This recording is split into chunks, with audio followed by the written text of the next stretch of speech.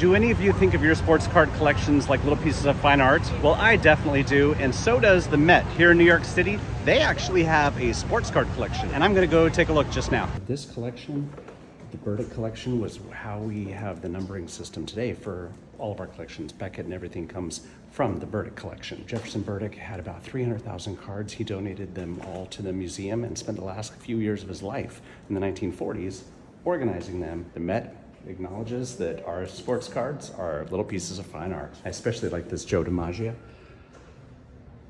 Of course, the Ty Cobb, the Cracker Jack, and the Ted Williams play ball. These are great.